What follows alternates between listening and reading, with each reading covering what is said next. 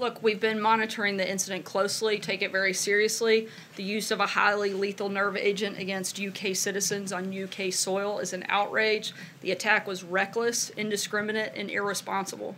We offer the fullest condemnation, and we extend our sympathy to the victims and their families and our support to the UK government. We stand by our closest ally and the special relationship that we have. So you're not saying that Russia was behind this attack?